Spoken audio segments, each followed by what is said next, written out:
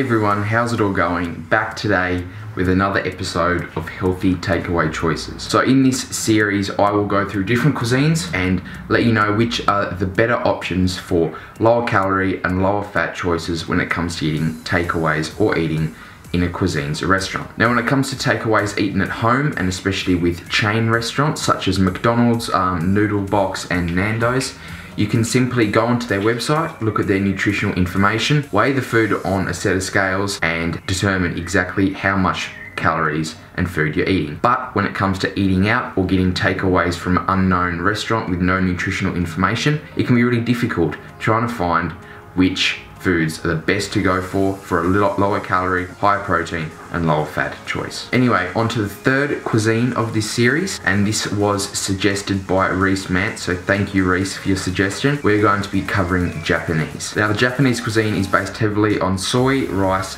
fish and vegetables, and while this does sound all very healthy, and there are a lot of foods in the Japanese cuisine that are very healthy, there are also some secret hidden traps of high fat frying within the Japanese cuisine. Now for the breakdown of the Japanese cuisine. Now when it comes to entrees, opting for a seaweed salad or a miso soup are a brilliant idea. Although they are fairly high in sodium, they are very low in calories and also very filling before you get into your main meal. Now try to avoid the dumplings or the tofu dishes, as some of them are either fried or very high in fat and they can easily rack up calories before even hitting the main meal. We'll quickly dive into sushi and sashimi before the main meal as well. Now both are great choices, sashimi especially because sashimi is actually the version of sushi that has either less or no rice in it. So that avoids the high carbs of the white rice and the sticky white rice especially. So sashimi over sushi is a great option, but both are still very good options.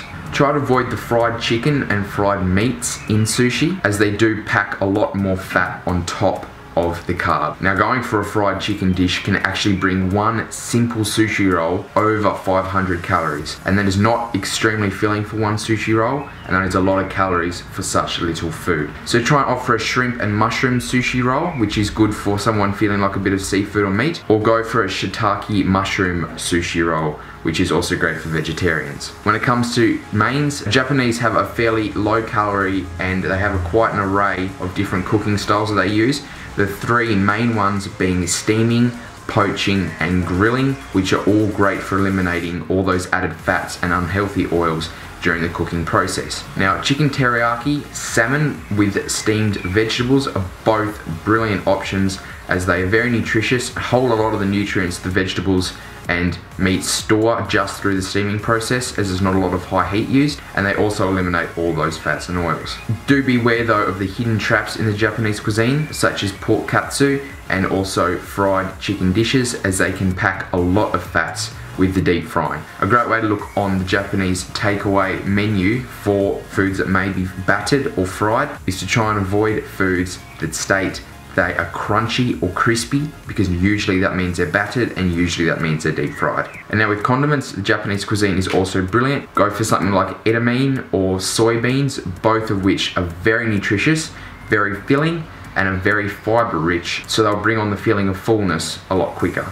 Try to avoid the Japanese drink sake, which is an alcoholic drink. I think it's made from like malted rice, and that just for one serve can pack 220 calories. And if you choose that over something like a low carb beer, which is at 100 calories, you're almost packing on another 120 calories. Now for desserts, try to avoid desserts and opt for teas or coffees, because most Japanese desserts are very high in carbs, fats, or both.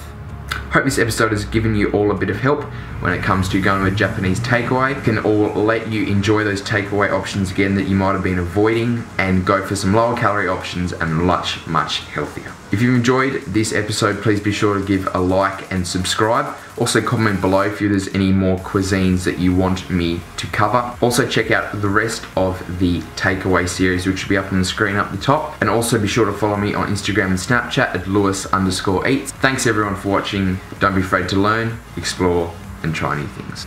And I'll see you on my next video.